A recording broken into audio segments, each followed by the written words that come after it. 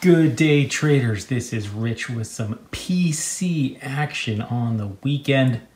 I'm here to just show you how my PC build went, some of the parts I used, and a little breakdown of what you can expect if you decide to make a new trading PC. Now, this wasn't something I took lightly. This is something I looked into for many weeks, actually many months. I do have a background in computers, but components and technology has changed so much that it took a lot of research to put this together. Even though you can spend thousands and thousands of dollars on a piece of equipment, I was able to keep it under $2,000, and that's because of one major factor being the GPU or video card. But I'll get into that in a second. Hey, make sure you subscribe to the channel, like the video, share the video, and comment on the video. So this will be a quick breakdown. I'm not going to get into too much detail here. Again, I called three different sites to have a computer built, and I averaged between $2,400 and $3,200 for a complete system. Pretty high end, had some bells and whistles, but I feel like the motherboard was the one missing link, and possibly the video card where they were trying to maybe make a little extra money. And I decided to do it myself. I just decided I can do it. I can put in the time and save some money as well. So I'll give you a breakdown of the parts. I'll give you a breakdown of the prices I paid. And these prices will change daily, hourly. And sometimes these components will go out of stock, let alone obsolete. So especially my video card, which is an older model. It's a GeForce GTX 1080 Ti, which was a high-end video card, probably the highest end video card back in 2017-18, and then new chipsets came out and everything changed. But I still like it. It still works. I have it in my other computer, and I'll get into that in a second as well. So decided to do it with a Fractal design Meshify C case.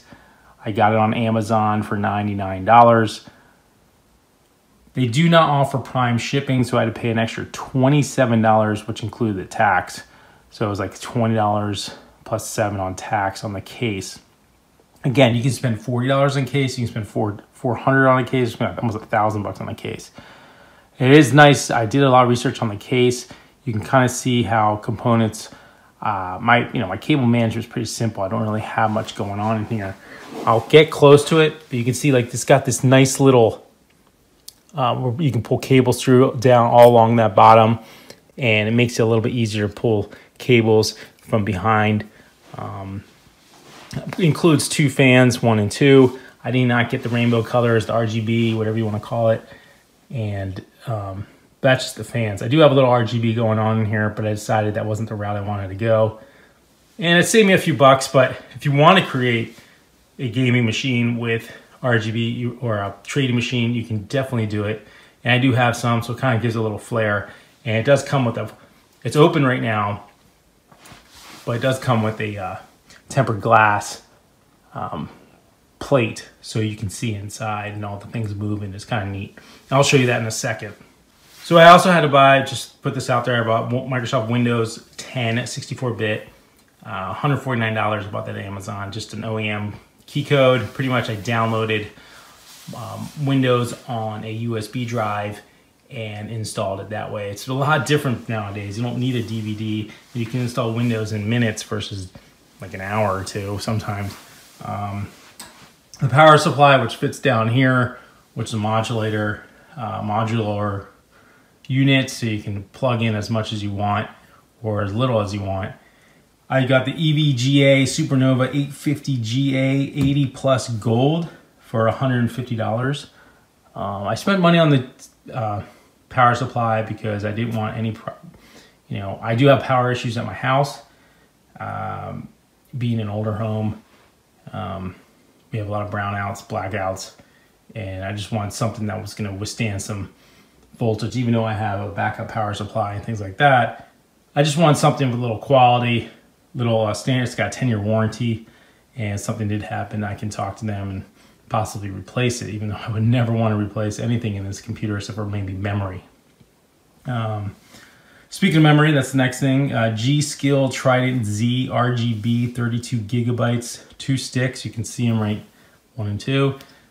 They light up, 3200 megahertz. I spent $159.99 on that. Not too bad. I've bought memory many times over the years. Wasn't too pricey. Something to consider if you do a build. Make sure you stick to the channels. That's a quad. There's 2 channels amongst the 4 slots, so make sure you do alternating. It will depend on your motherboard. But you can watch, again, I'm not a computer designer or anything like that, but you can watch tons of videos about step-by-step builds and how you can do it.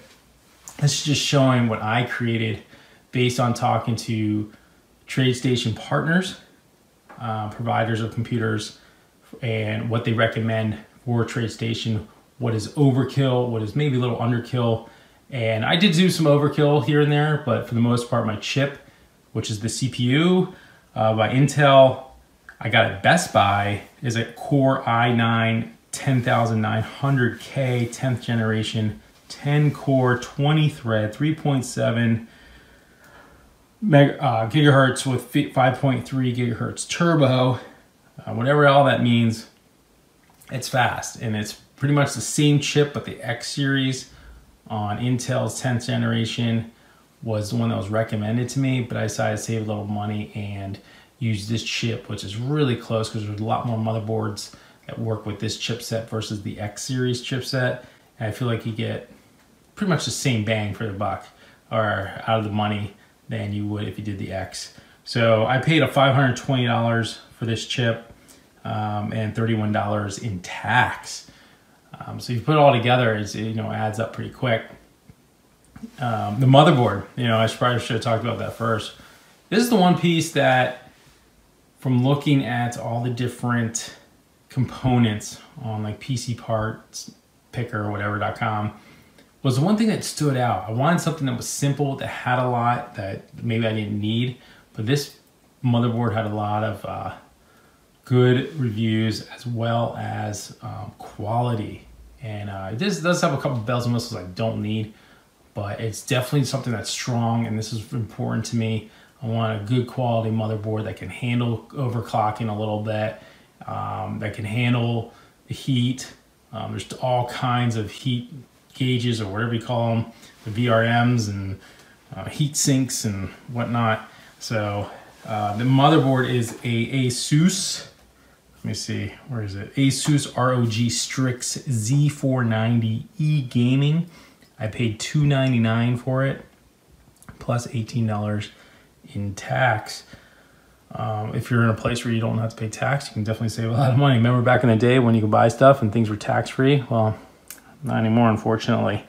So the motherboard is a pretty cool motherboard. It's definitely manageable, easy to set up. If you watch my videos in the past, I mentioned hooking things up. And these little guys down here were my nightmare before I started plugging things in. Those are the front end header display, like power, reset, LED switches that you need to hook up, and like your audio down here. This one was kind of the pain. They have these fans with their little headers that go in different spots, but we'll get into that too. Heatsink. I decided to go non-RGB on the heatsink. I wanted reliability and quality with a fan that can really cool things down when it needs to. I didn't need the whole water cooler thing with the rainbow colors again. I got the colors I needed, I think. So not something I really need to add to the puzzle here. The hard drive. So hard drives have come a long way, right? Space, we used to make things on 1.25, 1.4 megabytes on those little floppy disks. Right here, there's 2 spots like this. 1 and 2 holds M2 drives, and they can hold to huge sizes. Currently, I just have 1 terabyte in there. And on the back panel, you can hook up SSD cards or SSD drives relatively easily. And I plan on doing that, probably add a 2 or 3 gig or 2 or 3 terabyte drive, which will allow for all these videos and stuff like that. So no big deal there. That pretty much covers up the parts I used Again, the heatsink was $69.95 and the hard drive was $155.68. I'll give you a full price down below in the description of what I paid for each, as well as links that you can check out the products on. But if you do decide to build a PC for trading, this is a good place to start. Monday will be my first day trading with it, but I already set up the platform. I got everything going. It's ready to go. That's why I'm doing the video now. And I just didn't want to do another video, open it up, pull it out again. So I just want to get this one in there. So hopefully this came out pretty good. Will allow you to find the unit if you decide to go that route. And I'll do another video again in the future, as well as a post on my site that will describe my build out and what I went through. It's really not that hard if you kind of give yourself a little time and have enough space to do it. I definitely say probably between, I would say about $500 to $1,000 by building it myself. I mentioned the video card. You can see it there, the GeForce. Originally that was a pre-purchase, so you can buy video cards for $200, but you can buy video cards for like $1,500 nowadays. So definitely a savings there. And that was the main reason I think I did it myself, because I knew I was going to save like $500 on a video card. I didn't need some other shop to build for me. So let's give a little test here. I'll turn down the light behind me and you guys can see it in action. So this is how it looks like when it's in the dark or in sleep mode, but when you put the magic on, this is my first post the other day, and I got kind of excited. So all it really lit up on top of what it was the cooling temperature and the motherboard and those memory sticks. They kind of give some lights. Eventually I'll give a little bit more, maybe my video card will have a little bit more light, and that's all I really need. So that's it. And if you have any questions, leave a comment below. Make sure you subscribe, and I'll be more than willing to talk to you on YouTube or comments or whatever, and we can figure out a system that might work for you, save you a few bucks, as well as the build out process. Not too hard. I would recommend it. I would do it again. Obviously, I think I could do a little bit better of a job with my cable management, but just like everything else, you just got to keep on grinding, and we'll figure it out next time. Have a good one. Talk to you soon.